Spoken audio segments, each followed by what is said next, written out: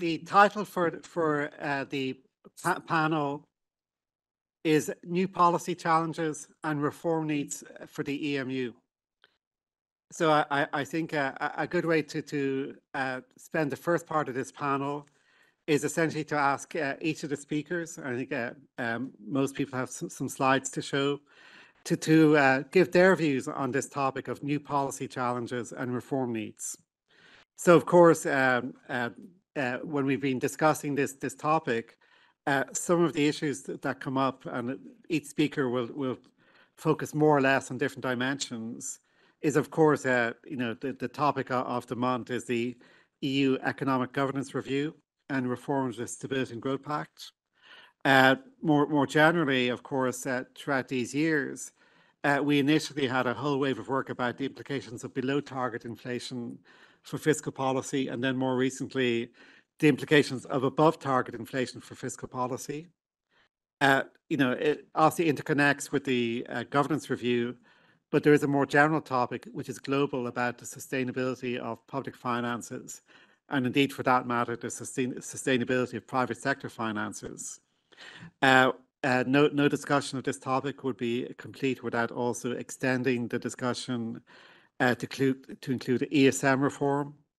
And of course, we should all be learning from a major innovation during the pandemic, the Next Generation EU initiative, which is really a new level of fiscal governance in Europe. So the format, to repeat, is I'll ask each of the speakers to make some opening remarks around these topics. Then we'll I have a set of second round questions for each panelist, and then we'll be able to move to Q&A from the floor. So with that, I'm not going to try to introduce all of the speakers who are all very well known, but I think we have a good mix, in terms of the composition of this panel. And in alphabetical order, the first panelist is Sylvia. So over to you, Sylvia.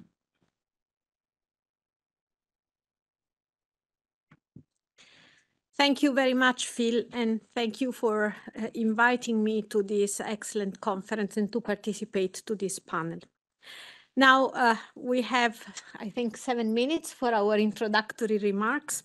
So I have decided to tackle 2 questions today. So first, the first question is that I will take a look at history, and I will simply update some of the literatures that asked how can countries successfully restore sound fiscal policies.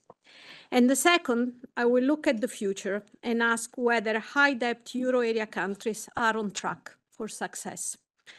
Now, after this morning talk by Roberto, you might be, I would say, tempted to just switch off right away, but I hope you can stay with me for 5 minutes. And at the end, I will share you a few thoughts on this literature in general.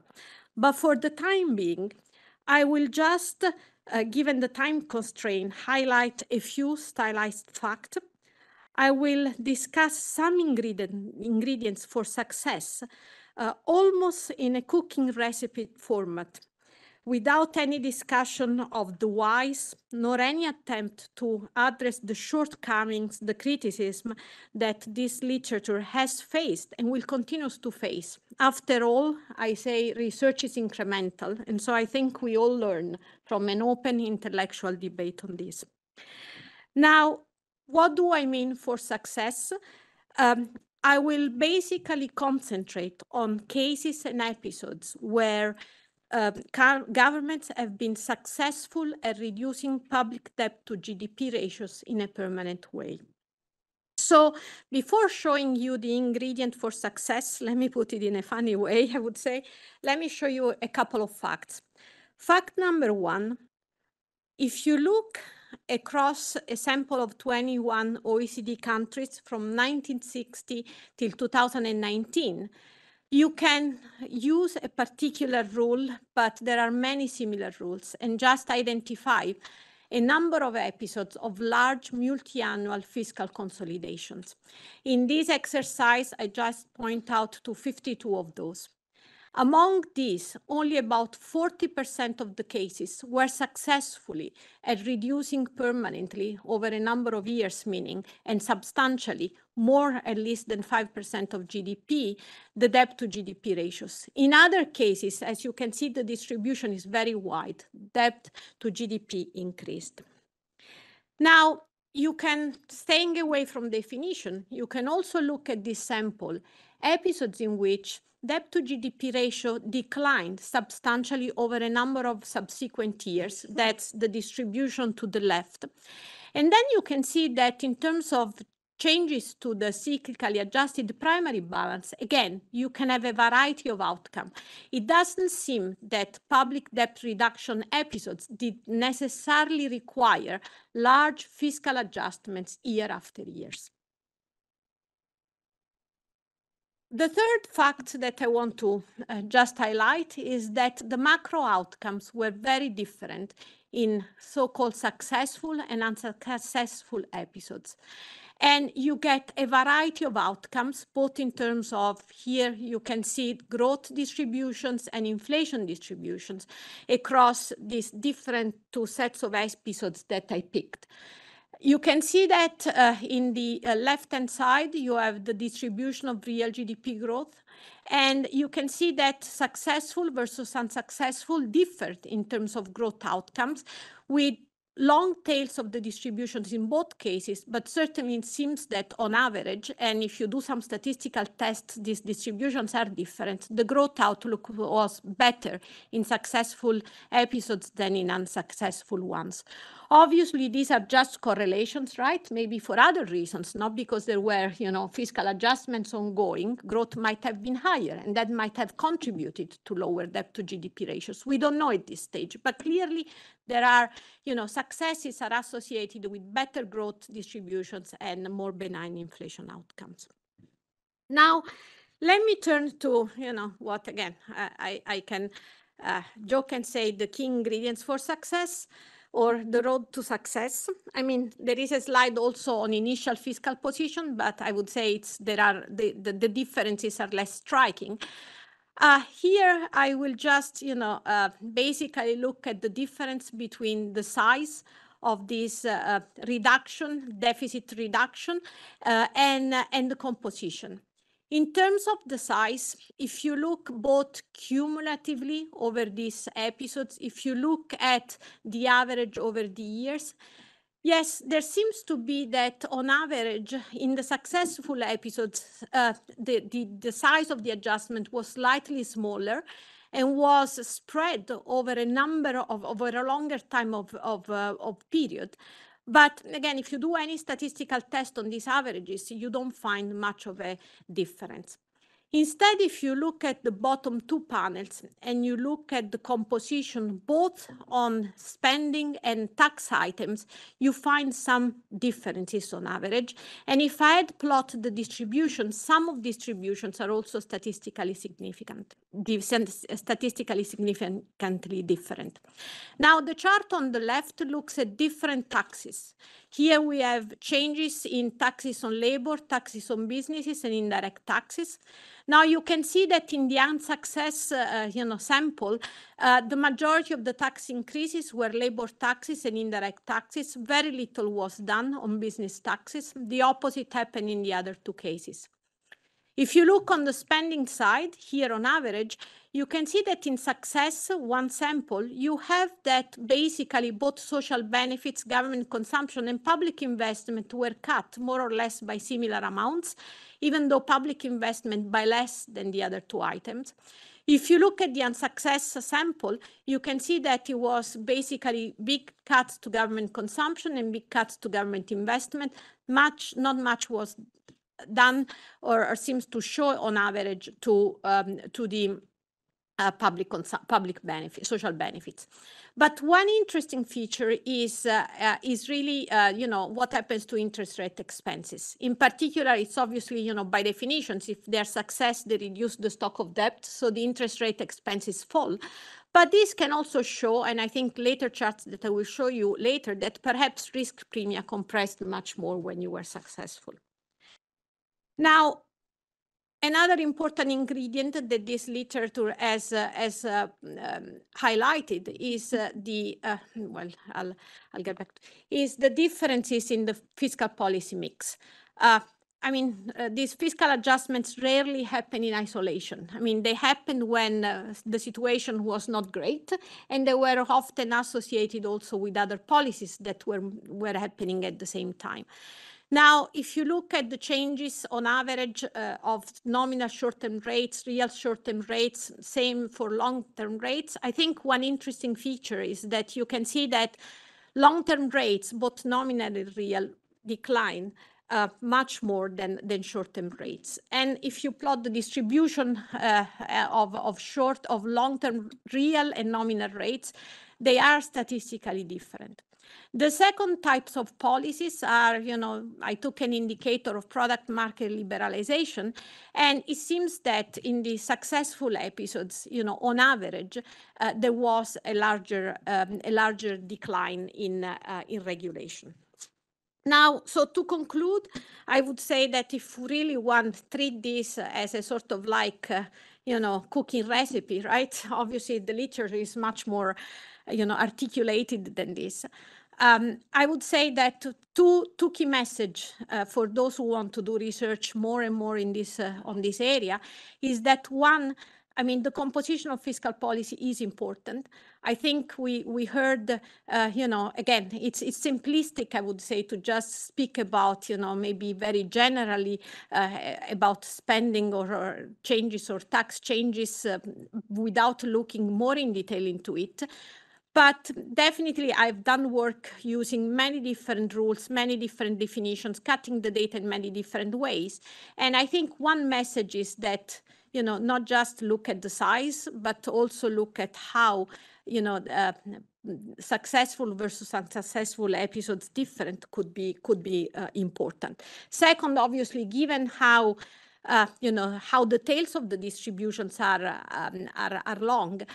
This is, I think, a literature where really studying in detail very single episodes could be quite important. And the other point is that the policy mix is also very relevant. Now, let me go very quickly from the past, I would say, to the future. And let me just, look at what is happening in the euro area and what budget plan would basically suggest.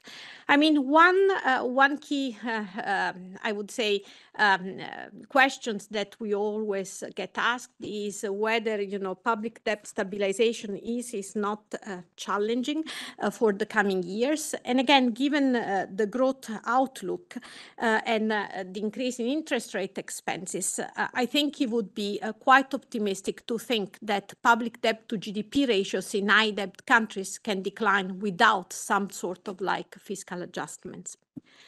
If we look at what is happening within the euro area and in the budget of the various countries, just focusing, for example, on the major EU4 countries, there is very little for the years to come in terms of proper underlying fiscal adjustment, but the deficit are likely to decline by countries not renewing and stopping energy subsidies measures that have been undertaken in the past few years.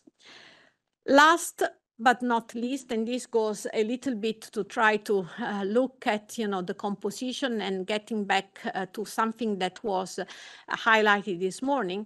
If we look at the changes in the labor taxes versus business taxes, it seems that for the next 2 years, countries have in their plans more increases in labor taxes than increases in business taxes. So based on history, this is the glass half empty. But if you look at the government wage bill, on the first phase, you can be hopeful. It seems that countries put in their budget cuts to these spending items, but the reality is, as someone was mentioning this morning, Roberto mentioned, sorry, these spending cuts episodes are not very frequent, and I think it's interesting to think that. I know, for example, in the case of Italy, public sector wage bill still has to increase. We know that public sector employees are not fired. we know that they could retire, but obviously that would imply an increase in pension spending, which we don't see in the budget draft. My last point is that, at least, with the NGU data, at least based on budget plans, public investment seems to be safeguarded, at least on paper. And so the majority of countries in the coming 2 years are not planning any major cut into government fixed capital formation. Perhaps I'll stop here. Thanks. Thank you, Sylvia. I mean, I'm not sure if it's in your collection of episodes, but my memory from the fiscal consolidations in the Troika countries was the long-term interest rate was very important. It was basically the replacement of market funding with official funding at cheap interest rates played some role there. But we may come back to that in the discussion. So let me move to Ro. Thank you, Philip. Thanks for having me here. Let me start by looking at this figure from the EFB annual report of this year. If we look at this figure, we see net expenditure growth. And if we look at the very high debt countries, these are the countries with 90% or more debt as a ratio of GDP, then we see that moving from 20 to 21, we observe that actually net expenditure growth falls. But if we exclude temporary measures, so like corona measures, then actually we see that it increases, and it increases beyond medium-term potential growth. So what we've been pointing out is that underlying expenditures are not very favorable in that respect. So I think it's important that governments agree on the reform, and if that does not happen, then of course the old rules will apply. But the old rules, they did not prove very effective in getting countries to be disciplined. Well, I'm at some distance, of course, to what is going on in the negotiations. So let's see what comes out of it. I think that the Commission had, I think in November last year, they had, I think, a very good, proposals, and then there was, of course, the legal proposal in April this year. But a number of elements were still unclear. And so, for example, in that proposal, the so-called compensation account was unclear. And I think now looking at the most recent documents, the compromise document, so to say, by the Spanish presidency, there is, these details have been filled in. But with, moving from the original proposal to what it now looks like, of course, there is also, a lot of complexity is added. And the question is whether this additional complexity, whether that, is helpful in terms of credibility of the system.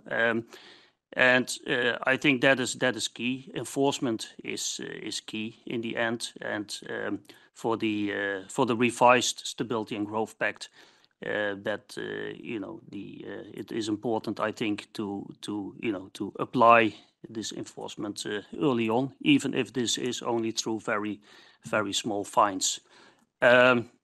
Then, as I was saying, things have become quite complicated, I think, in the latest documents. And then the question is, when an EDP is opened, what is the role of all the relevant factors, etc. Let me move on. So there are a couple of worries or points that were made by the European Fiscal Board. One is there's the possibility for countries, so they get, in principle, they get a 4-year adjustment period, but this could be extended to up to a maximum of 7 years. And this could be done then, would be on the basis of investments and reforms that fulfill certain conditions. Now, The question is whether this, might also not, in a way, water down the enforcement based on the numerical criteria. So how will those investments and reforms be treated when there is a danger of a debt-based excessive deficit procedure? One of the omissions in the proposed revision of the system is that there is no central fiscal capacity, and in particular to finance public goods, European public goods, common investments. So there have been also proposals for green golden rules. We are skeptical about this because of the danger of greenwashing, but also because if you want to assess sustainability, you would do that on the complete budget. And as European Fiscal Board, we also made some, proposals for, say, an alternative. And here quite recently, I wrote a proposal with Aage Bakker, former executive director at the IMF, where we propose an EU fund dedicated to investments with cross-border benefits. And each country would have an envelope within the fund that, as EFB, we have proposed similar solutions in our annual reports. Now, conditional on adherence to the fiscal rules, then countries would be able to draw resources from the fund, but for investments. But those investments should have positive externalities across borders.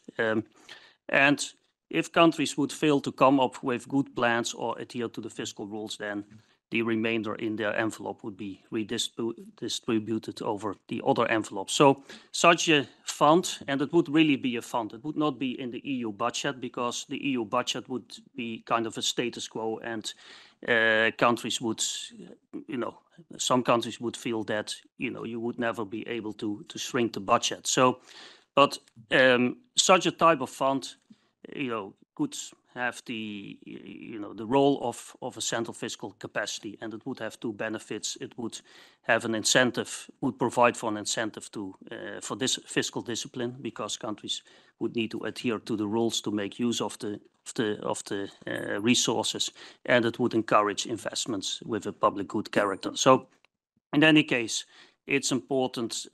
We believe that it's important that countries will think about central fiscal capacity, even though at the current moment it's not, the political climate is not very favorable for that, at least on some sides of the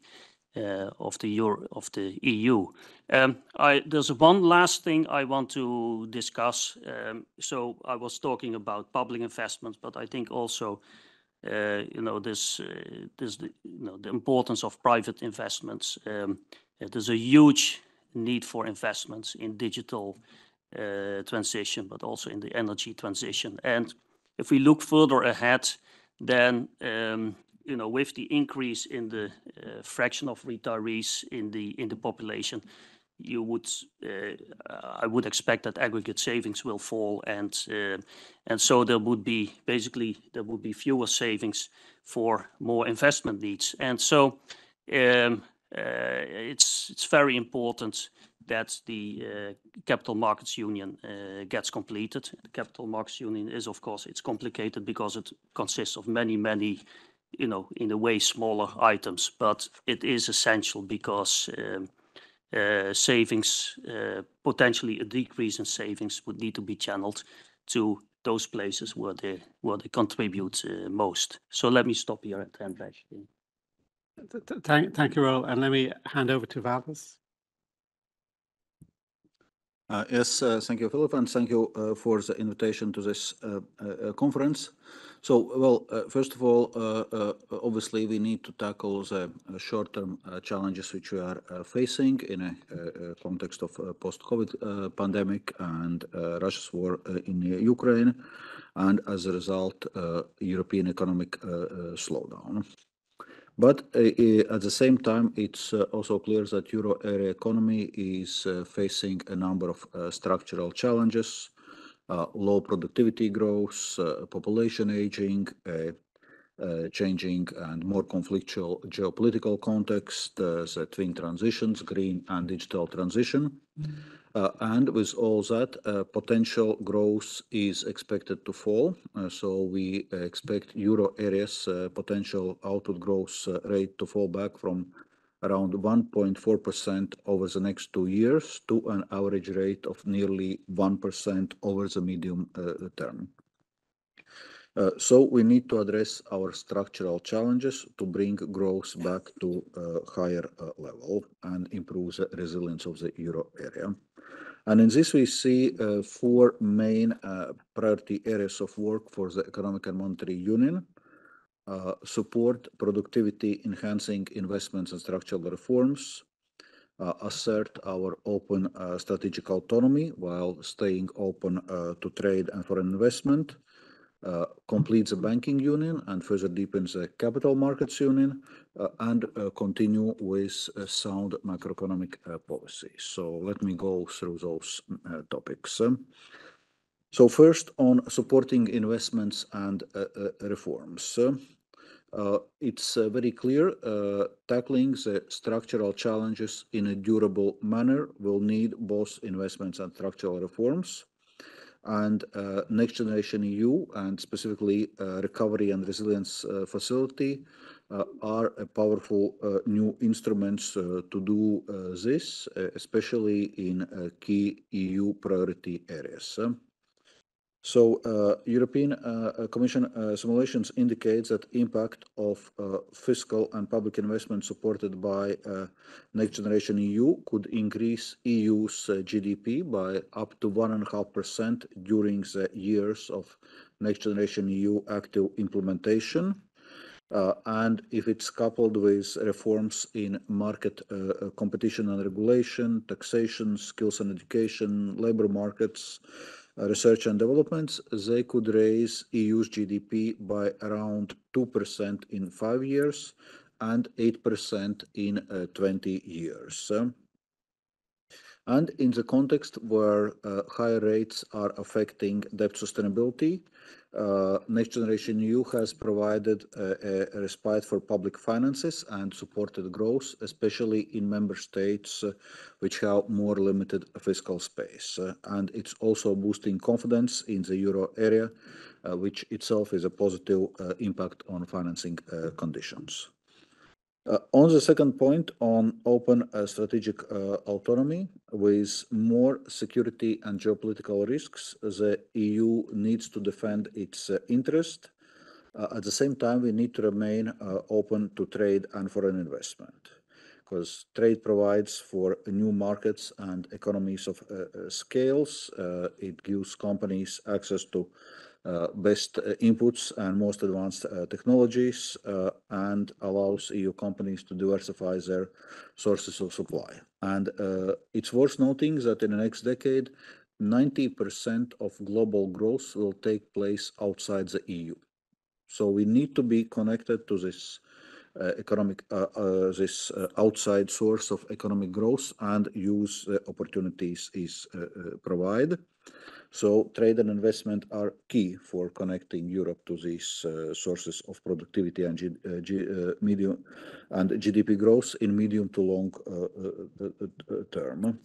So it's clear that in a sense we cannot turn inwards, because then we'll be locking ourselves out of those opportunities. Well, on banking union, capital markets union, I think that's a topic which is much discussed and well known, but those are remaining core pillars of the Commission's Economic and Monetary Union agenda. And the investments that will require to boost our growth potential will have to come primarily from private sector. The amounts are very sizable for public sector to cover it, so ensuring sufficient capacity of the private sector will require movement with the banking union and capital markets union. Actually, it's the most cost-effective step we can take.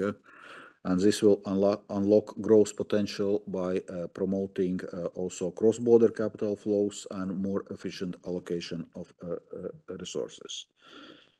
Then on sound macroeconomic policies, the public sector obviously can also improve the resilience of EMU by providing EU public goods, delivering the appropriate level of macroeconomic stabilization, and ensuring debt sustainability.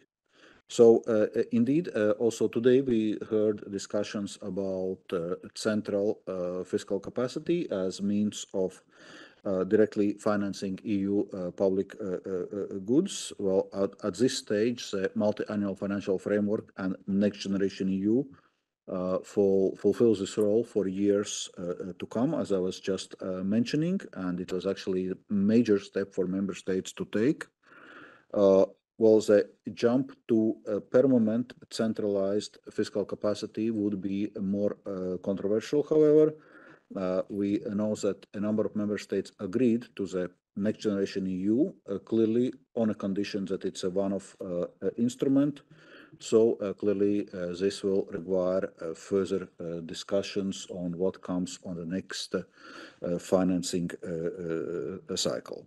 But in the meantime, the most urgent is now to agree on the reform of EU fiscal rules. Again, there has been already discussions of European Commission's proposal in this regard. So basically what we aim is to increase national ownership with more tailor-made fiscal adjustment paths, achieve more granular, realistic but steadier reduction in debt levels, and boost investments and reforms through the incentive of lower annual adjustment for member states committing to growth-enhancing reforms and investments. So this should go a long way to help governments to better prioritize spending in the direction of EU common priorities and improve the quality and composition of public finances. Well, these improvements will be needed because very high public debt levels remain a source of concern in the EU, in the context of EMU. And public debt challenges have certainly increased in recent years due to fiscal response to COVID-19 pandemic and energy crisis, and the following increase in interest rates. And there are also structural trends which will weigh on public finances, like population aging, a less benign differential between nominal growth and interest rates, and large additional investment needs in a context of green and digital transitions. So we urgently need to make progress on the new EU fiscal rules, and considerable effort has been made on this, and I believe that we are close to finalization of this. The Spanish presidency has convened an ad hoc ECOFIN video conference for 20th of December in 2 days, so hopefully we can finalize those discussions there.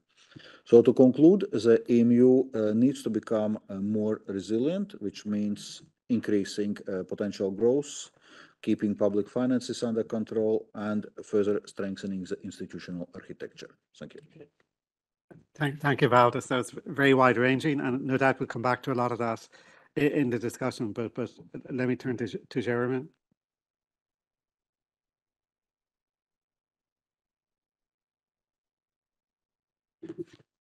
Great, thank you. Thank you so much for inviting me.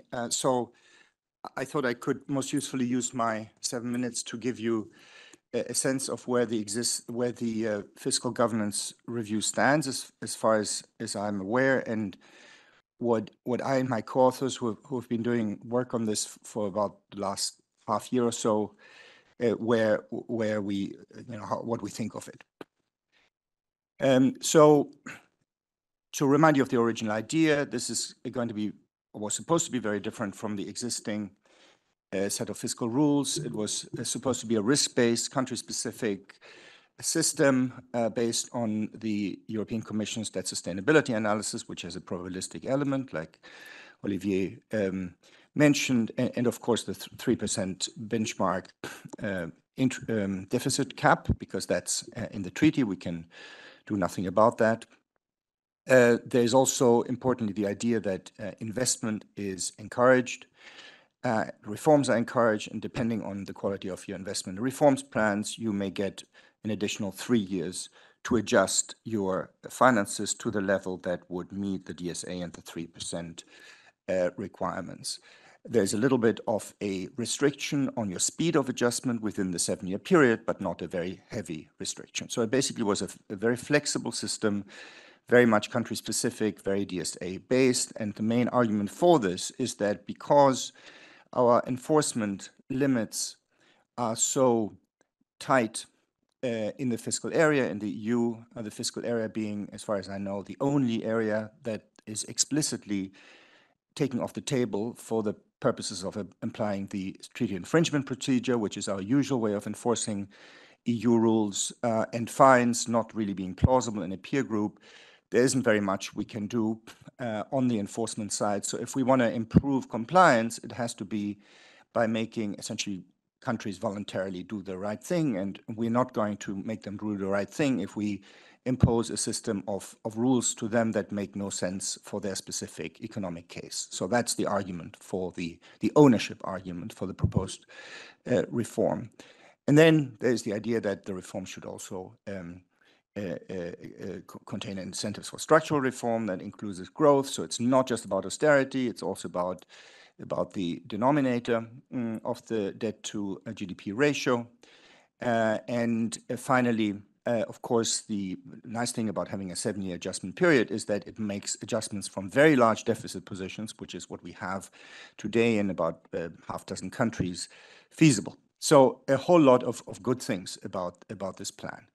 Now, the main worry, main objection to the plan, which I shared when it came out, is that this gives the Commission a lot of discretion. And as such, potential rooms for political games or for being subjected to political pressure. And the reason for that is that only the Commission really understands their debt sustainability analysis, and in that sense, maybe discretion can be abused in a system that's mainly DSA-based. And so this then led to this demand for the so-called safeguards, which are essentially back to the old system, simple rules guaranteeing minimum adjustment. The Commission themselves proposed such safeguards in their April legislative proposal. They were introduced at the last minute, mostly, I think, in response to German pressure. They were not very well designed in the April proposal. We published sort of some of the more weird implications of these safeguards in a paper in September. And since then, essentially, the Council has been negotiating these safeguards in a way that would satisfy both sides. So give the conservative half of Europe some solace, some comfort, while not creating restrictions that would create unreasonable fiscal adjustment pressure for the other half. And so where we have come down now is a debt safeguard that dictates a minimum average speed of debt decline of 1% for the high debt countries and of 0.5% of GDP per year on average for the countries between 60 and 90% of debts over 4 years. So this was a great German success. The Commission draft said it should be flat over 4 years. But, and this is the important thing, if you are in the excessive deficit procedure, the starting point is shifted until you come out of the EDP, right? So the main problem of the Commission's original draft was that it is practically unavoidable, if you start out with a large deficit, to see your debt go up for a while you're financing this deficit. So then to require the debt to come down, or at least not to be higher after 4 years at the beginning, would have required ridiculous austerity. And so this is the way in which this problem is avoided. So this is based on a Franco-German compromise, and you can exactly see where the German bit of the compromise is and the French bit of the compromise. So it's a masterful political compromise. Now, there's another thing that was introduced much more recently called a debt resilience safeguard. And the idea here is that, the plan of the Commission to dictate a return to no more than 3% deficit within 4 to 7 years is not ambitious enough with respect to the deficit benchmark, because you really want to aim higher, more ambitious, so that in the 10 years after the the adjustment period, you have some buffer in case there are bad shocks to not go back over the 3%. And indeed, in our September paper, we made some simulations that showed that the probability that countries would go back over 3%, given the normal uncertainty that underlies also the DSA, was quite high. So I don't know whether we planted this idea or not. But now the idea is, you shouldn't just go for the 3%, go for a safety margin. And in the end, the safety margin is 1.5 points of GDP. So these are the two main safeguards. Now, our take on this discussion is that the worry that there's too much discretion is indeed valid, but the proposed remedy, which is to essentially go back to some version of the old system, which is based on simple rules, could undermine the purpose of the reform, right? And this is what we want to get away from. And so a better approach, if you're suspicious of the Commission, is open the black box of the DSA, arguably do some reforms, have everyone own it, and make it fully transparent, and no one can cheat. And so we actually contributed to that by replicating the methodology, and people can now download it from our website if they want to. And the Commission was extremely collaborative with us. They didn't give us the methodology, but we basically spent 3 months in a trial and error sort of loop. We think you're doing this. Not quite right. Check that part. And this went on for like about 25 iterations. And finally, we essentially replicated their results, and then they stopped telling us to do things differently. But they were very collaborative. I mean, they did exactly what international civil servants are supposed to do. They collaborated within their rules.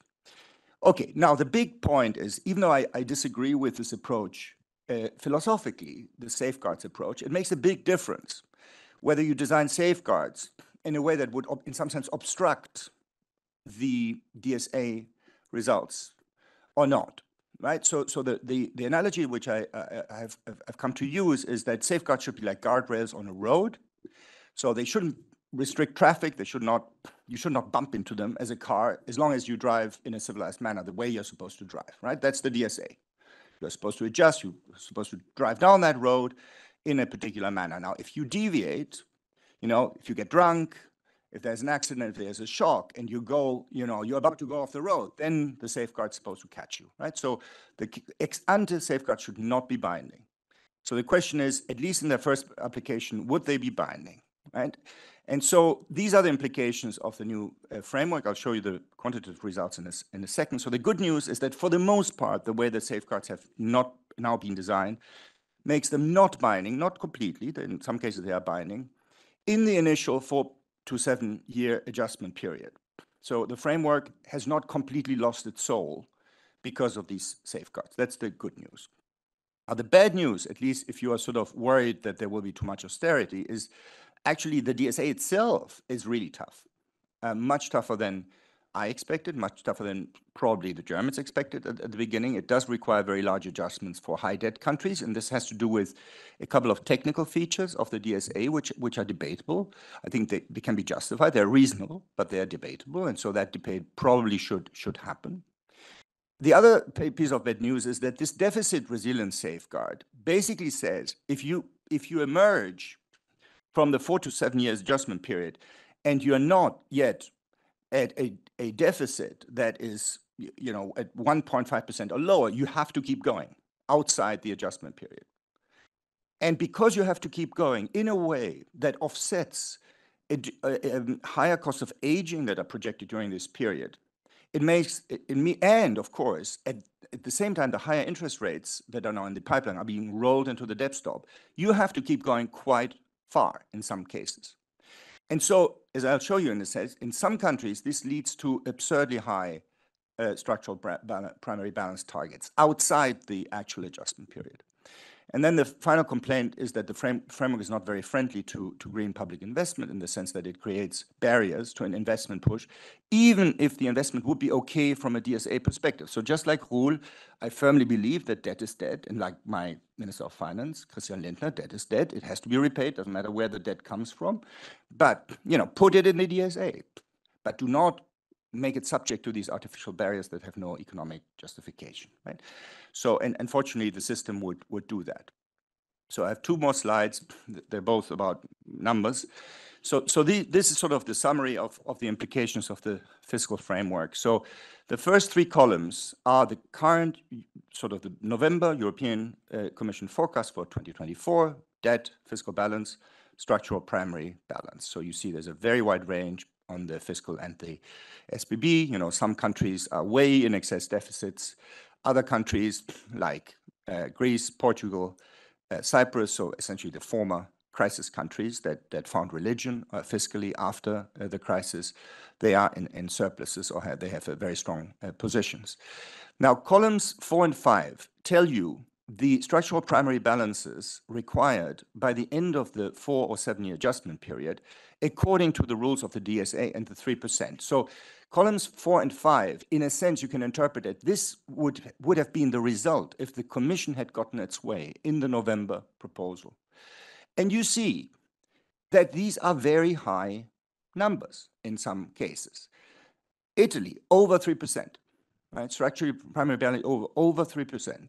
Remember that sort of the high water mark of structural primary balances requirements was the discussion with Greece and its official creditors, where the Eurogroup in the end settled on 2.3% as sort of the long-term structural primary balance target for Greece. This is considerably above that. Spain is in about the same range. Belgium is in about the same range. Portugal is in about the same range. Now, for a country like Portugal, it doesn't matter because they're already there. In a country like Greece, they're actually above their required structural primary balance in 10 years. Now, why is this so high? The main point, as I said, is that the Commission methodology requires countries to anticipate and offset increasing aging costs over the 10 years after the adjustment period is over. And for most parts, they will go up quite a lot in that. And that is something, for example, that is essentially a judgment call, right? I mean, you can say, well, countries will deal with aging costs in some way when they get there, either by making additional adjustment or through structural reforms. And so, you know, the standard IMF DSA, for example, would not put them in. The Commission follows a tradition that I think comes from the MTO of forcing countries to pre-finance those aging costs. Now, to be fair, of course, what countries can do is they can come up with a medium-term fiscal structural plan, which is what they're supposed to under the system, where they say, look, Commission, your assumptions about aging costs in our country are all wrong because we actually plan to do such and such reforms on aging over the 4 to 7 year period. Then they would not have to do this austerity, right? So the way to justify this Commission approach is to say it's a very strong incentive to address aging costs in some way during that, but not necessarily through fiscal adjustment. Okay, so the bottom line is 4 and 5 is pretty tough, columns 4 and 5. Now, columns 6 and 7 show you how much these safeguards add, right? And so whenever there's no highlight, it means that it's the same, so the safeguards are not binding.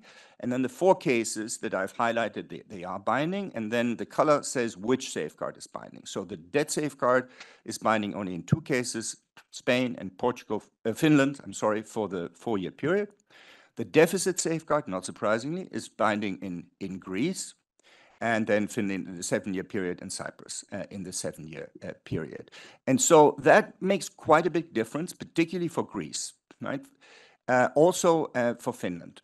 Now, the overall impact then on adjustment needs is given in the next 2 columns. So what I've done here is essentially just subtracted the primary balance targets from columns 6 and 7, from or vice versa, the starting point in column 3 from the end point in column 6 and 7, and then divided by the number of years. So this shows you sort of the average adjustment that would be required in the first application of the plan. And the bottom line is that if this were a 4 year period, in many cases it looks unfeasible, right? So Italy over 1%, Belgium over 1%, France close to 0.9.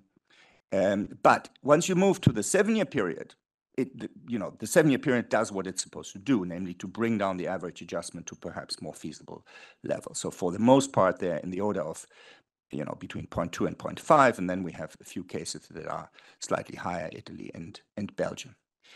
Then finally, the 10. So basically, the overall verdict is based on column 9 is that this doesn't look completely absurd, right? It's going to be a tough adjustment over a substantial period, but it does not look unfeasible to me. And of course, if you buy the DSA, you would say in most cases this is necessary. In some cases, there's an unnecessary element piled on top, which comes from the safeguards.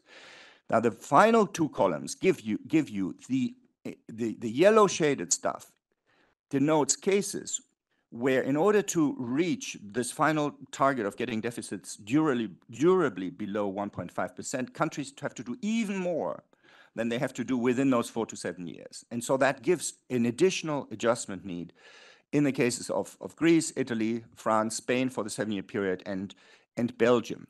Now, in most cases, it's not a whole lot more than they need to do within the adjustment period, but there are 2 exceptions, and that's Italy and France. So in Italy, if they get the 7-year extension, which for sure they will get, then in principle, they would have to, after this 7-year period, continue raising their surpluses until they get to over 5% structural primary balance, right? Which seems implausible to me.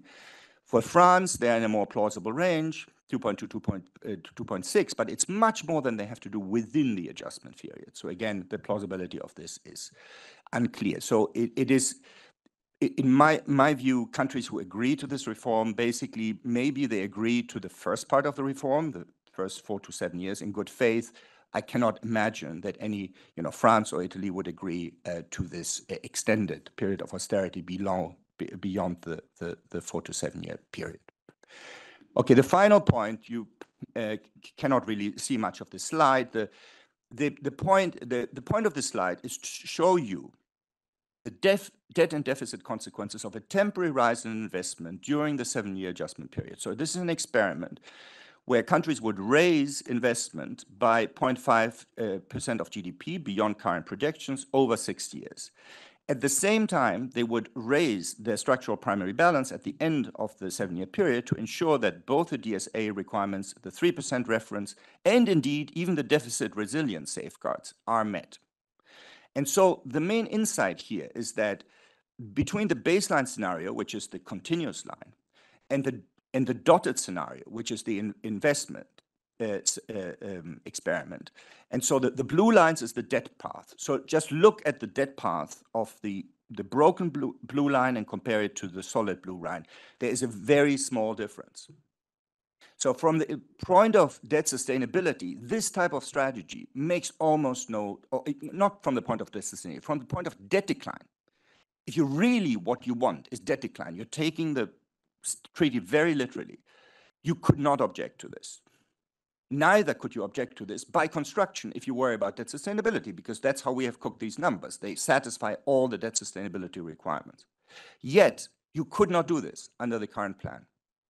And the reason why you couldn't do this experiment is because, by definition, it would violate the so-called no backloading condition under the compromise, because you start with, you do a combination of steady fiscal adjustment in the non-investment budget, but then the investment budget has a high deficit.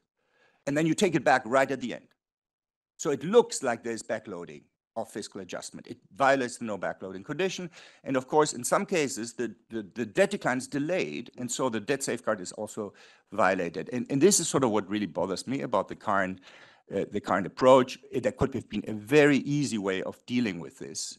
And it was not done. Thank you, Chairman. So we've covered a huge range of timelines and topics in this opening part, but really to sharpen some of the issues before I open it to the floor, I have a couple of questions for each panel member. So Sylvia, a lot of what Chairman just mentioned there is country by country analysis, but we also have to think of the euro area fiscal stance in the aggregate. So when you look at the near term, let's say the next couple of years, when you look at the euro area as an aggregate for the fiscal stance and also the fiscal monetary mix, what do you think of the where collectively the European fiscal position should be going?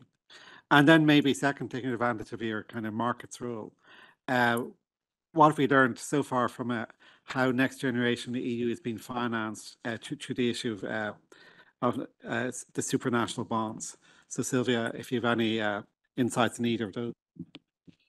Thank you, Phil. So to your first question on the euro area aggregate fiscal stance, I mean, when we look at the the draft budget of the various countries, we assess them, and in particular, we focus on the E4, and we sort of like took that as a sort of like big picture, for the euro area fiscal stance.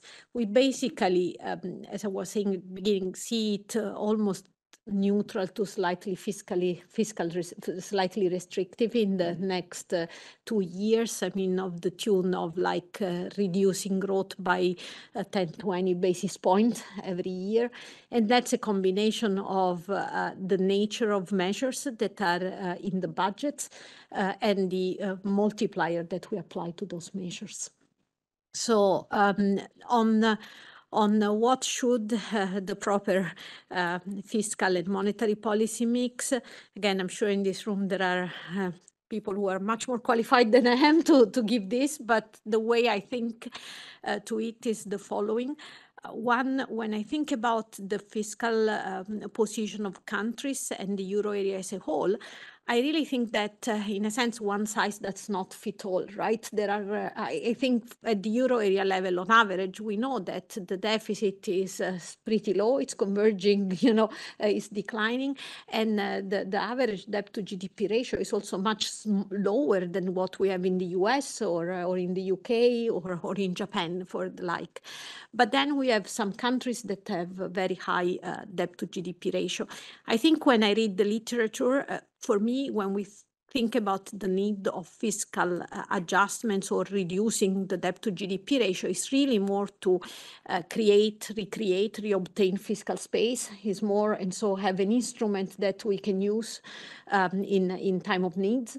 It's more to avoid fiscal crisis rather than honestly thinking about the impact on fiscal policy, for example, on inflation. I think, again, both the IMF work, both the work that Olivier was mentioning before on the energy measures, but also some excellent work have done here at the ECB on that, really shows that, we had expansionary fiscal measures last year, but they contributed to lower inflation, not to increase inflation directly through moderating energy prices and indirectly through avoiding second rounds effect on wages. So again, there I would say, look, the composition, the changes in this instrument is important. On the monetary policy stance, again, our own view is that, we share the fact that monetary policy is restrictive, even very restrictive. And the view from us at Barclays and the market is that it will become much less restrictive, or it will converge toward neutral in the next year or so. And so in terms of mix, I think that's where I think the way I think of the interaction of these two policies for the next 2 years. Now, obviously, there are always risks, right? and unforeseen events. Now, on your second questions on the NGU bonds, what do we hear? Just for those who are not perhaps in the weeds. When we one way to track the performance of these bonds is obviously to compare the yield at different maturities vis-a-vis the yield of Germany, the yield of French bonds, the NGU and EU bonds are trading at a premium relative to French bonds. So even though the rating is better relative to the French bonds, they trade at a premium. And when I talk to investors, things that are usually point out are the following. One, this can be seen as a liquidity premium. After all, the market is smaller. Two, the uncertainty or the fact actually that these are seen still as temporary instruments, right, is something that impact on the liquidity, impact on the way in which investors assess these bonds. And then there are a variety of, I would say, structural factors, micro structural factors that have to do with the markets, which is, the absence, for example, of future markets, repo markets are important. And so the way in which they are used as a collateral. So these are all factors that I think are important for investors. Okay, thank you, Sylvia. So Ro, we've heard it in this session, but also in Olivier's keynote, that it's very important for any kind of fiscal adjustment that there's national ownership. And I think it's identified, and we now have quite a number of years of track record in relation to the role of independent fiscal councils and indeed the European Fiscal Board. But of course, under the new framework, to reap the benefits, and I suppose this partly goes to the guardrail issue that the chairman raised.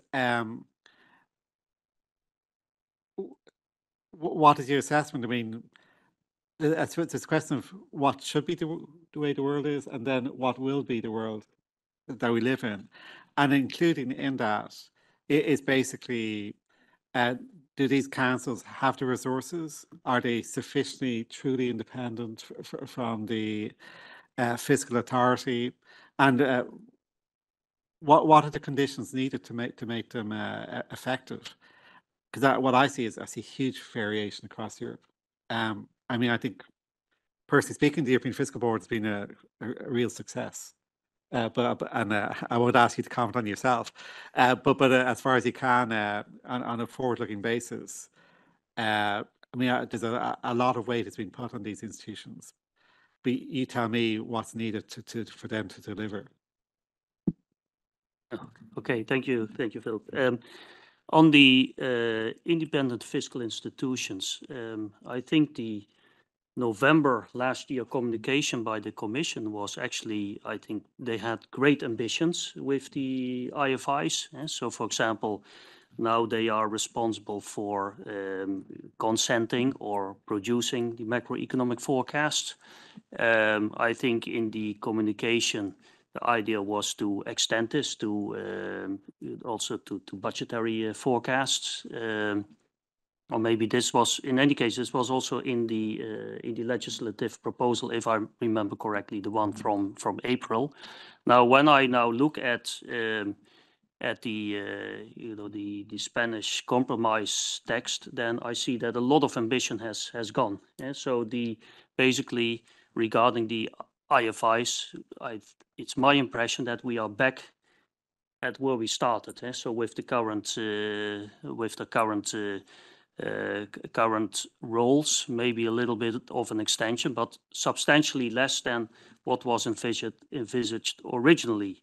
And I think that it's a pity because one of the essential elements of the proposed reform is, of course, the increase in ownership. Now, one element of ownership is that after a technical trajectory proposed by the Commission, then country can, will come up with its, fiscal structural plan, and so that will be of its own design, and that, of course, since it is its own plan, it is easier to hold it accountable. But then, and another important element of the ownership would be the role of the independent fiscal institutions. But here, as I said, the ambition has gone down relative to what was originally proposed.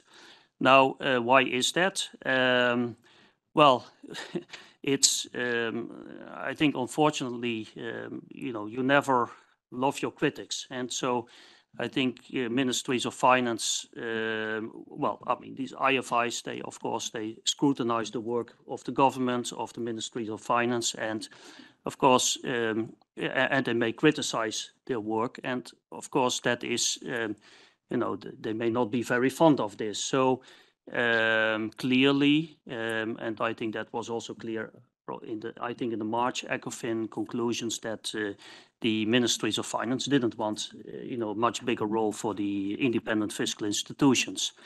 Now, and that is a pity, because even countries which, the so-called very disciplined countries, even they are not very much in favor of strengthening these independent fiscal institutions. And I think so that is a pity, because say if you take a very disciplined country, then it would be of course it's upgrading its own IFI may lead to more scrutinizing of its policies. But of course, if you do that in the entire EU, then you would you as a disciplined country, you would benefit from more discipline elsewhere. And So I think in a way, governments have been short-sighted in that respect.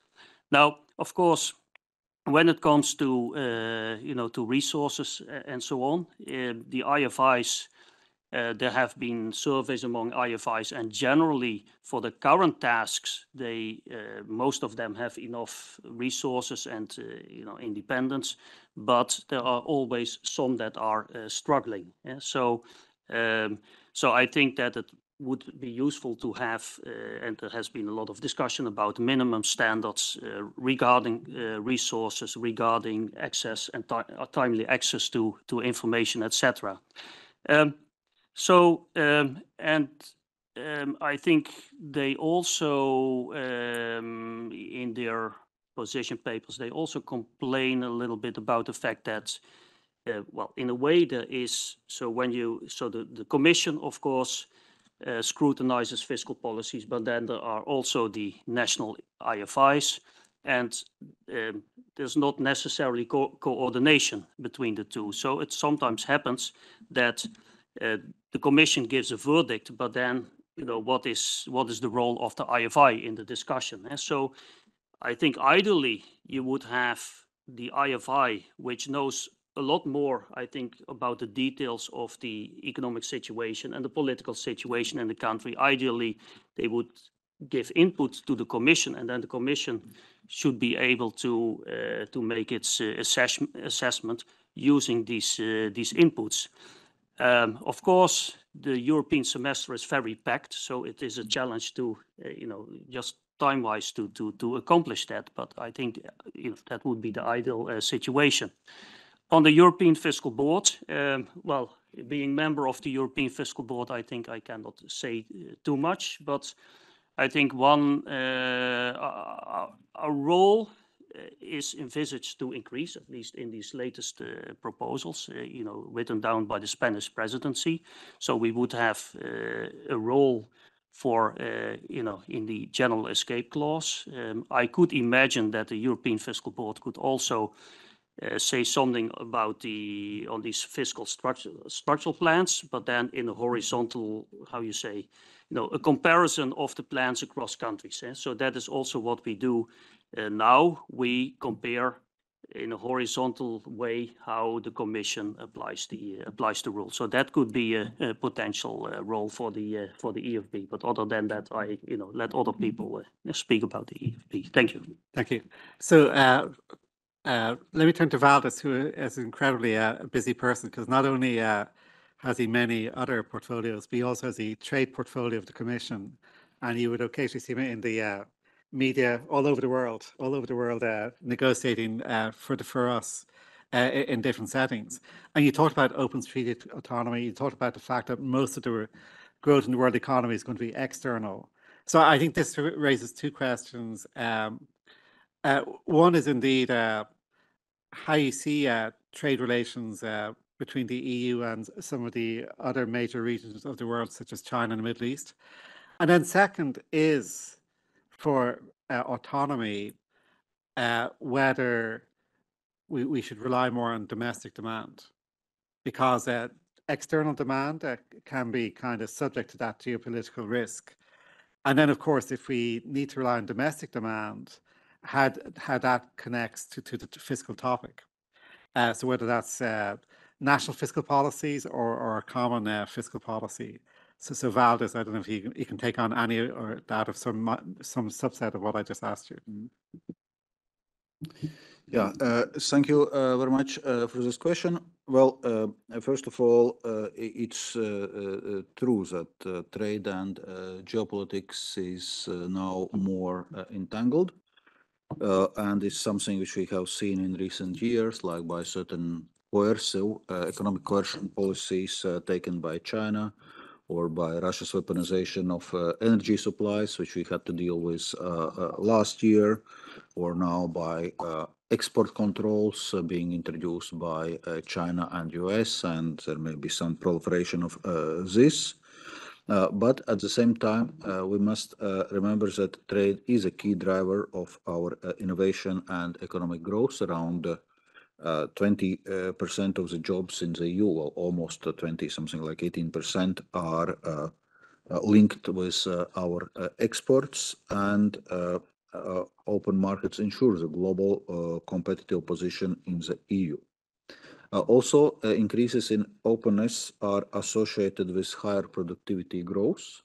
So OECD estimates that 1 percentage point raise in trade openness, so measured as exports plus imports as a share of GDP, raises multi-factor productivity by 0.2% after 5 years and 0.6% in long run. So it's vital for productivity, and also it's worth noting that EU is not resource rich, so we need trade and investments to secure access to raw materials, especially now in a context of green and digital transitions. So openness to trade and international cooperation are vital to diversify sources of supply and addressing global supply chain vulnerabilities. But of course, we see that the paradigm is shifting, and there is more shift of the paradigm from efficiency to resilience, but it's coming at the cost. So higher import prices, segmented markets, diminished access to technology, and ultimately reduced productivity. So there are estimates on macroeconomic impacts of trade fragmentation.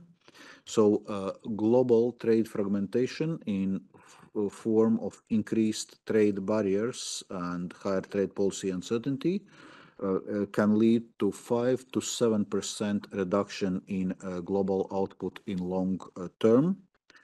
If it's coupled with if we add technological decoupling, then losses can go up to 12% of GDP in long term.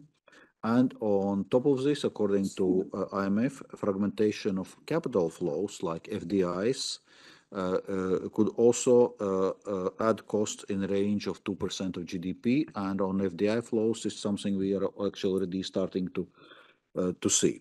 So as you see from those figures, for Euro area, it's difficult to imagine that increased internal demand can fully compensate for the losses that would come from trade fragmentation.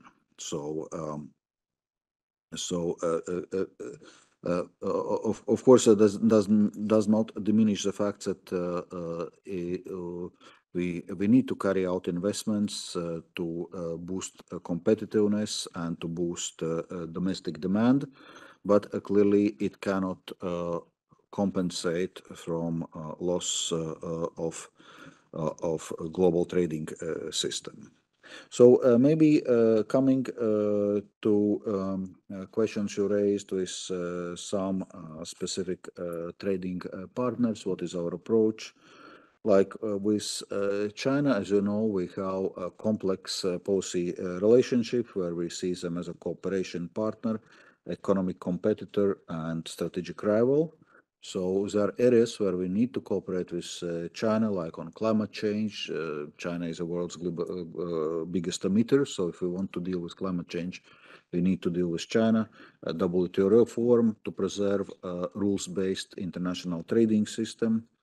On economic competitor, China is our second biggest trading partner, but trade is very imbalanced. So last year, our trade deficit with China was almost 400 billion euros. So we're now working and also reaching out to China actively to address some market access barriers in China to address this. And well, systemic rival dimension, basically with China promoting different socio-economic system from ours. Then on Middle East, I would probably, a part of the conflict in Middle East we are facing right now, I probably would extend it to the southern neighborhood. What we see there currently are strong import substitution policies. And that certainly can also affect EU trade flows and foreign investment. So we believe that instead efforts should be made to improve business and investment climate to attract sustainable investments. But nevertheless, this temptation to impose protectionist policies are there, and we clearly will need to deal with this. Another question I wanted to briefly outline in this more conflictual geopolitical context is our economic security strategy. Because clearly, while remaining open, we also need to see how to protect our interests of national security and public order. So that's why we came as European Commission with economic security strategy. So meaning maintaining and growing our partnerships around the world, remaining open, but addressing identified risks in a targeted way.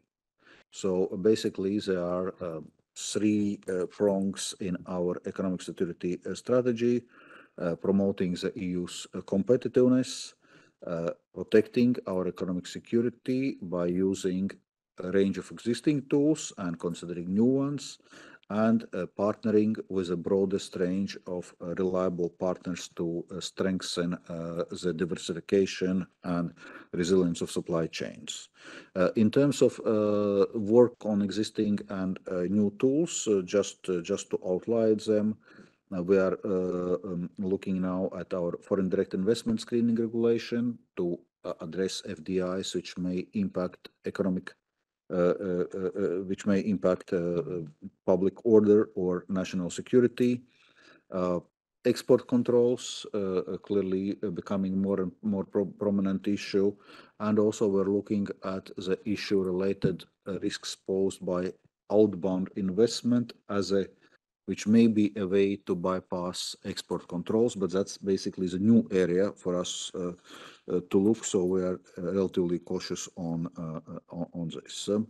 And just to wrap up this all, because the question was what's the impact for fiscal policies? I think also in this more conflictual geopolitical context, it's important that we are having our own house in order and ensuring the macroeconomic and financial stability, including by means of a sound fiscal policy. In a sense, we need resilience at home to be also able to tackle challenges coming from abroad.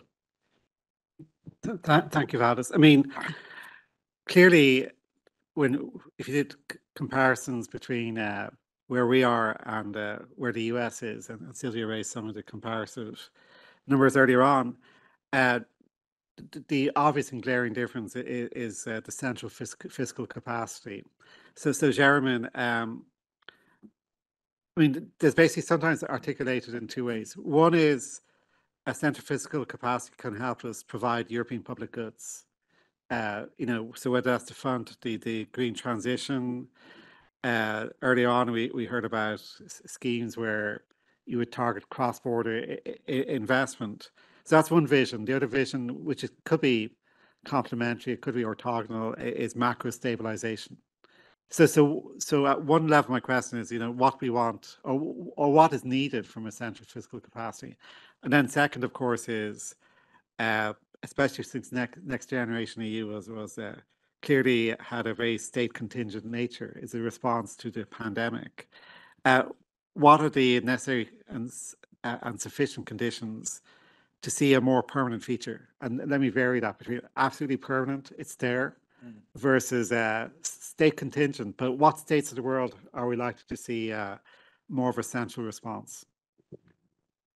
Okay, so what I would like to see is a permanent fiscal capacity that responds to a structural need for European public goods that are most obvious, I think, during the green transition, but this will take us for a while. So this would be green public investment that are related to, and why at the European level? Well, because of the massive externalities, right? The the goals are formulated at the European level. The instruments are mostly at the national. If we have some instruments at the European level that would actually help make those targets credible, then we have some investments which have cross-border externalities beyond just emissions. And then finally, when it comes to economic security, of course, that is a joint European interest. And so even here, you know, to the extent that we're thinking of some forms, very judicious forms of industrial policy, they should be funded and executed at the European level, and that way we keep the level playing field and avoid the state aid problem, right? So there's this very straightforward, I think, argument to have a permanent capacity. Now, how do you deal with the macro stabilization aspects? Well, in part by borrowing, right? So by debt financing it, so that gives you, if you like, an automatic stabilization property of that capacity. To the extent, so I would mostly make it about European public goods and not mainly about macro stabilization, certainly the permanent part of the capacity, right? If we have another need for a huge discretionary injection, we can probably pull off something like the NGEU again in the face of a very clear and present danger, right? But I think this would then be ad hoc. Then the question is, if we make it permanent, should it be in the form of a fund of the type that Roel just talked about, and that others, including Luis, who is here, have written about in the past, or should it be in addition to the EU budget? And this I would mostly answer in a pragmatic fashion. I think that it turns out, ironically perhaps, that from a legal perspective, it is easier to debt finance the EU budget than to debt finance a fund. And the reason for that is that when you debt finance a fund, it is considered externally assigned revenue or other revenue. And the European law, for very intuitive reasons, puts quite narrow limits on trying to do things off budget, right? So if you really want to go with debt financing, this is fine, but you need to do it on budget. You need to change the own resources decision of the EU to essentially declare debt an own resource. If you do that, it is sort of legal under the treaty. It does require unanimity. And then, of course, you need to provide a future revenue flow that will service that debt. But you could do it with the usual advantages of debt. In particularly, if you designate debt an own resource, you could also refinance debt that amortizes with new issuance of debt. The big problem here is not legal, it's political, and the point, of course, is that there is a food fight between the European level and the member state level on the genuine own resources, so the revenue flows that would finance the debt when it comes to assigning those to the European budget. So you need to make a very clear efficiency case that it's better to do some of these things at the EU level. But then I think what would also be important is to sort of be creative about tapping revenue sources. And here, I mean, Valdis knows a lot more, but I think, you know, even the very modest own resource proposals that the Commission made, I believe, in June, have run into trouble, which is depressing. And, you know, one way potentially, and here I'm fantasizing, of getting this unstuck, just conceptually, would be to tap a revenue base that is not actually used by member states very much these days, and that would be a net wealth tax for the super rich. So if you could do that, it would be great, because, you know, it's not taking money from the member states. It would be something new. There's an initiative sponsored by some socialist MEPs that's going on right now, and I basically wish them the very best. Very good. So let me take a few minutes, and we'll go over the 5:30 deadline a little bit, just to create some room. So I think it's probably efficient if I just collect short questions from the floor, and then I'll see what the panel members want to respond to. So if you want to, Beat. Thank you very much. Just one question on next generation EU and what that could mean going forward. Of course, as Commissioner Dombrovskis said, at the time it was very much done under the condition that it was a one-off. But at the same time, many people would say, well, if it's going to be a success, if it's seen as countries making good use of this money and so on, there could be, some form of fiscal capacity or new type of this form could come out of it. Now, I don't expect Mr. Dombrovskis to necessarily comment on this, but maybe the other ones in terms of how do they judge the success of this so far, and are we on a way where yes, fiscal capacity is more realistic now, or the opposite, where this isn't really going that well? Thanks. Okay, I'm next going to ask Luis Garicano, but then I'm going to look at this side of the room. So now's the opportunity for those of you who sit over on that side of the room to see if you have a question. But in the meantime, Luis. Yes, this has a right-wing biased right wing of the room. A couple of comments, very interesting remarks. Just one comment, which is political and goes to the politics that Jeremy was discussing now. So when the whole RRF discussion happened, obviously the Parliament, and many of us was pushing for two things, right? On the expenditure side, public goods. On the revenue side, common revenue on resources for Europe. The problem is once that gets to the Council, etc., there is nobody who defends any of those two things. So none of the money went for European public goods. It was all basically appropriated by the member states. And every time there's a new source of revenue, instead of going to own resources, it's going to the countries kind of get their hands on it. Whatever the new source of revenue is basically flowing to the countries. So what appeared at the moment to be the start of a Hamiltonian moment for Europe, I mean, you needed sources of revenue to pay for that and European expenses, and none of the two things happened. So I guess looking back, it's probably a failure for Europe to a large extent. I don't know if anybody wants to comment on that. Who is arguing for Europe and who's arguing for European public goods? When macroeconomists talk about it, it sounds like, yeah, this sounds sensible, but nobody in the Council is saying, oh, let's do more things together. Everybody wants money for themselves. That's what ended up happening. Second comment is on the banking union, which is also something that when economists talk about, it always sounds like, yes, we should do banking union. And I think we've all heard the phrase, we need to complete the banking union. Now, I won't even say complete the capital markets union, because that's even like less near. But the banking union we've heard for a long time. But the truth of the matter is, and Mr. Dombrovskis knows that very well, is that just basically at the time of the approval of the TPI, I don't know if coincidentally, the roadmap that was being negotiated by the Eurogroup to start to complete the banking union, the deposit insurance, was basically abandoned. They just said, look, we're not going to do this. So, I mean, banking union has gone from being a project that we were hoping to complete to not right now. I don't think, I mean, hopefully Mr. Dombrovskis corrects me, but it's not even in the books right now. I mean, we're not even making progress towards it. There is some crisis and resolution things kicking around, but nothing for deposit insurance, as far as I can tell. So the politics of these two issues, the common fiscal capacity with common revenue and the banking union, which are two key elements to make the governance, the reforms that the EMU needs, seem impossible right now to me. Thank you, Luis. So, as I said, there's a reserved affirmative action slot over here. So does anyone want to raise a question? Please, Christiane. I take the affirmative action, and I have a question on the central fiscal capacity, because when you argue about it, you talked about EU public goods. The question is, shouldn't European public goods actually be financed by the EU budget? So in other words, we should advocate for a bigger EU budget. And shouldn't the central fiscal capacity actually really be for stabilization?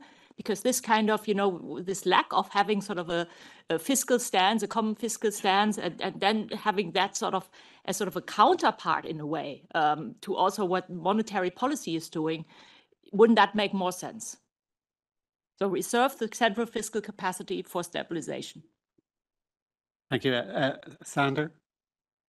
Yeah, I just had a question for Roel and Jeremy, because if I listen to you, my impression is basically that this fiscal rule reform works for 5 years. if I listen to you, Jeremy, because after that, we are in a world where it's imposing unrealistic requirements, and that's a world in which countries break the rules, right? So, and then if I think about the fiscal capacity discussion, NGU runs out 2026.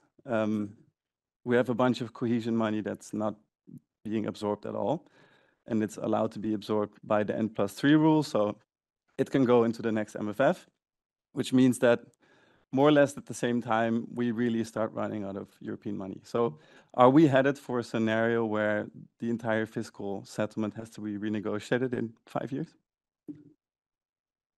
And of course, let's not even begin to start thinking about the expansion of the EU and the fiscal implications of that. Ramon? Yeah, more on that. One thing that it's sort of amazing seeing it from outside is that the discussion of the rules, it seems like it's done as it was doing 20 years ago, except that now we have more experience. But not only we have more experience, EU has changed dramatically. For example, we have 1/3 of the EU debts in EU institutions. We don't have a common debt policy because there is no such a thing as a fiscal authority to do that, to coordinate what to do with that.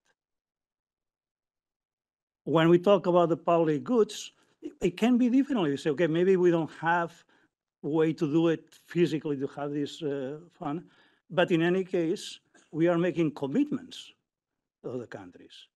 So who is putting all the numbers together?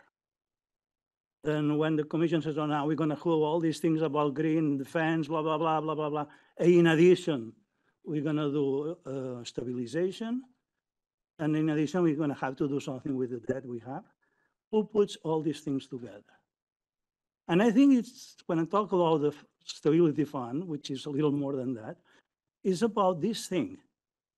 And that requires some independence from the Commission. Because the Commission is the one who's going to now making commitments which go way beyond their term. And a good thing of a permanent institution is that things far-sighted, and therefore everyone is on that. If one has something like that, then the IFIs can play a much role because they have someone to back and someone to refer to. In the same way, the central bank has someone to talk to. So I will be more ambitious, even if, of course, that's not on the table. So over here. Yeah, Giovanni from the ESM. I have one question that is connected to the one of Sander and Ramon. That is, how do the panel see the functioning of these the fiscal rules in times of tensions? In the sense that, yes, not only they work under the next 5 years, but they work under times in which rates are under control, in a sense, and spreads are under control. There is a technical element, for instance, that I think of. Rates projection are based on market forward. So if markets start to doubt the capacity and reprice the risk premium, then this increases the need for fiscal adjustment. So it makes the fiscal adjustment even bigger by increasing the interest payments down the horizon. So what are the mechanisms that do you think these mechanisms can really work to make the fiscal situation self-adjusting also in times of tensions? Thank you so much. Thank you. So a lot of different questions and comments have been made there. So I'm just going to ask the panelists to pick and choose if there's anything there that they has sparked an insight or a response. So let me go in reverse order. So Jeremy. Okay, Christiana, thank you so much. I guess my view is we need a federal budget and not a central fiscal capacity. And so my first preference would be to expand the EU budget, debt finance it, and then you don't need this macro stabilization stuff, because that would happen through automatic stabilizers, to the extent that that's not enough, because, you know, even in my wildest dreams, the EU budget will be small. We can always do a new NGU type fund ad hoc. So the answer is no. I don't think we need a central fiscal capacity outside the the budget except through this ad hoc thing. Sander's point, will there be a renegotiation in 5 years? Is the whole so credible? So I think actually what is not credible is the sort of long run 10-year, beyond 10 years torture instruments. That's just a fantasy. What is not credible is this, deficit resilience stuff going on for a generation. I think the 4 to 7 year thing is credible, or could be made credible. I mean, it's been taken incredibly seriously by member states.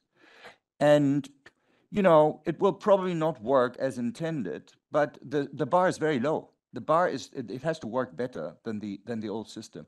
So I think, yeah, they're going to come up with this, they're going to implement it, and, something will happen. And then after 4 years, there will be the new application. And I think there will simply be a new application of the existing system. I don't think there will be a new system in 4 years. And these 10-year out things are going to be completely irrelevant. I have no idea how they are even thinking of why this would ever be relevant if after 4 years you come up with a new plan. I have no idea. In my view, it's pure window dressing. Italy should just shrug and sign. And then maybe, can the new system work to deal with tensions? It depends on what you mean by tension, political or shocks. Shocks. Shocks. Think, for Yeah, instance, no. I mean, repriced down. look, we beat up a lot on this new system. It's much better designed than the current one. These are supposed to be net expenditure paths. They're supposed to be immune to interest shocks, right? Immune to output shocks. Everything is automatically stabilized. And then we have not one, but two escape clauses. So in principle, this stuff is very well designed. The only problem with it are these ridiculous sort of, you have to do 0.5 this year, you have to do 0.3 this year, right? That's where the conflict might come from. But then there are wise people sitting next to you who say, look, at the end of the day, the Commission has a lot of discretion about what to do with these excessive deficit procedure and this new, semi-excessive deficit procedure that they're inventing. So I would be quite sanguine that actually, yeah, it is flexible enough. Thank you, Valdis. Yes, thank you. Maybe let me first touch upon some points on the banking union, which Luis raised, and then I'll also go to those broader EU budget topics. Indeed, the point was that we are all talking about concluding the banking union, but Eurogroup was not able to agree on the roadmap towards completion of the banking union. So what they were able to agree, however, is that the Commission should file the proposal. And the Commission filed the proposal on crisis management deposit insurance. And all in all, I would say the debates on this legislative proposal are constructive. They are not easy because, in a sense, same things which member states were not able to agree in context of a roadmap are the things they are now not able to agree in the context of the Commission legislative proposal. But all in all, I'm modestly optimistic that we'll be able to make progress. Not during this legislative cycle. I don't think it can move this fast, but all in all, I think we are able to actually land this proposal, and that would be another step towards completion of the banking union. Then there was a question on this fiscal capacity versus bigger EU budget. Well, that also may be a topic of terminology. On one hand, indeed, there's nothing preventing us to have discussions about a bigger EU budget as a way to finance common European goods. Maybe where the difference with fiscal capacity comes in that it's debt financed, whereas EU budget is balanced according to the treaty. It has to be balanced. It already took some legal acrobatics to arrive at this construction for next generation EU being debt financed. So that may be a difference between bigger budget and fiscal capacity. In terms of stabilization function, well, we have European stability mechanisms. They already now, for example, in the context of COVID, proposed certain precautionary instruments, as is pandemic crisis support, with a ratification of new ESM treaty, should that be finalized, there is even more scope for precautionary instruments in a context of ESM. So ESM can provide this stabilization function. And then, well, the ad hoc fiscal capacity, as we had in the context of Next Generation EU, indeed can help address some very large unexpected economic shocks like we had with COVID pandemic. So, but politically, this discussion is not going to be easy. Because, well, the same countries which had been very clear about Next Generation EU being one-off instrument. And I remember, for example, when we were having just another recovery and resilience dialogue with European Parliament, hardly any of those dialogues goes by without some member asking this question: what about making this RRF or Next Gen EU permanent?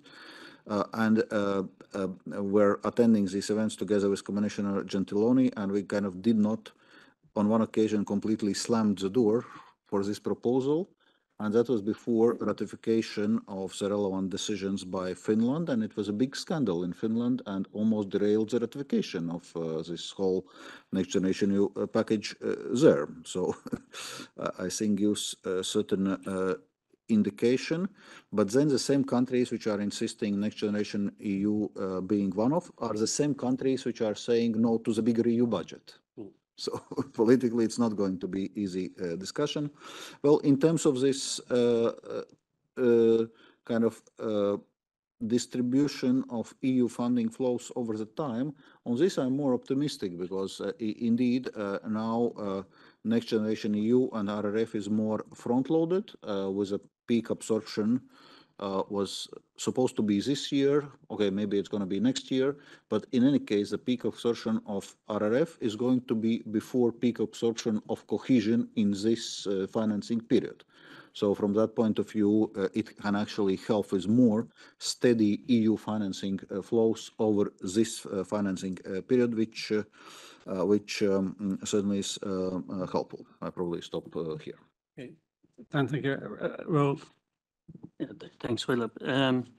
Just to be clear, I think having an increased EU budget would be preferable to a fund, but I think it's easier to to establish a new fund than to increase the EU budget, because that would then be kind of a status quo point, and some countries would fear that the EU budget could never go down. I think coming back to the questions here, if I understand them correctly, so we are now dealing with the fiscal rules, and in a way, this is just dealing with part of everything that needs to be dealt with, and I understand why, because it's politically much more difficult to deal with wider range of issues, but that also means that there is in a way we are dealing in an incremental way with the issues that that have to be dealt with, and so maybe the outcomes are then not consistent, and in a number of years we will maybe need another reform of the rules. In '99, we as EFB, we wrote a report for then President Juncker of the European Commission, in which we also made some proposals in a way on the deeper governance. So, for example, there we proposed a full-time chair of the Eurogroup to have more, more permanency in the policies. We advocated an independent institution that would look at when would a general escape or when would a national or general escape clause be applied, etc. So I think there is also a need to look more deeply at the governance, and not only the fiscal rules but also what is below it. So issues of permanency, indeed, that the counterparts have in a way a permanent institution to talk to. I very much agree with that. Thank you. thank you, Sylvia. On the fiscal rules, I would I mean, Jeremy said that the bar is low to do something better than what we have. I agree. I mean, that after 4 years or 3 years of discussion might be assessed as a failure not to agree on anything, but I also think that it would be a failure for the credibility of EU institutions if once we agree on a system, the system is then not respected and becomes, de facto not binding or not relevant after a year, perhaps not after 5.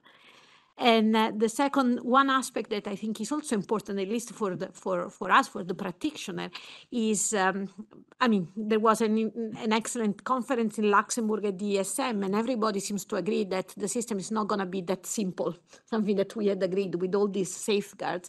And I think it would be useful to have at least, data in real time on that the Commission will assess to determine whether some certain fiscal adjustment has been met or not met, what is the fiscal stance. I mean, to be fair and honest, I'm not able to reconstruct or replicate the fiscal stance using the new rule that the Commission has because I don't have the data. And I think that's something that impacts also from the investor side on the credibility of the EU institutions.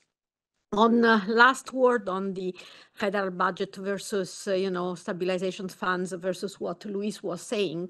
I mean, at the end of the day, perhaps we really should think about the various layers of governments, right? And how much we want fiscal policy to be centralized versus decentralized.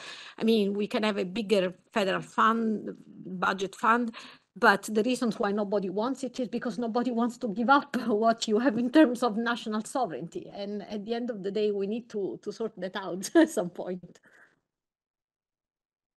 Thank you, Silvia. I mean, I think everyone here probably knows Mario Draghi's speech from this summer about the urgency of actually building that European political identity, because we are in this kind of slow-moving situation where probably the end point, everyone might say, okay, eventually we'll get there, but the timeline is very uncertain.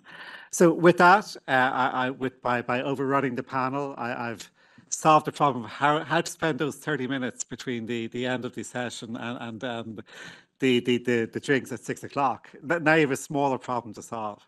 But before that, let me thank again the panelists for very wide-ranging, very expert contributions. So thank you very much.